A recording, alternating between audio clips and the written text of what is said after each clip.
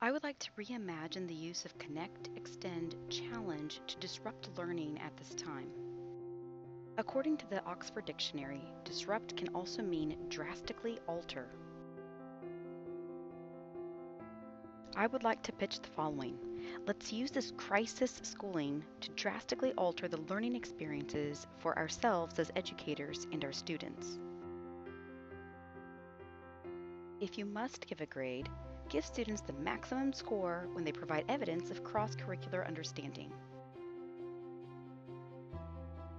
I will be using the Connect, Extend, Challenge thinking routine to structure the learning experience for my students.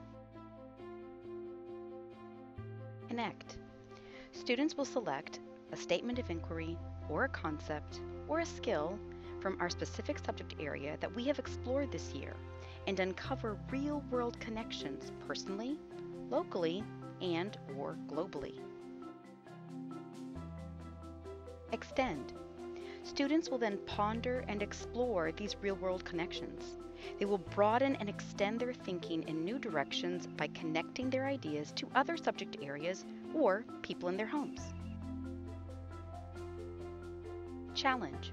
Students will then identify challenges, pressure points that have emerged in their explorations and propose possible solutions or minimizations using their current breadth of cross-curricular knowledge.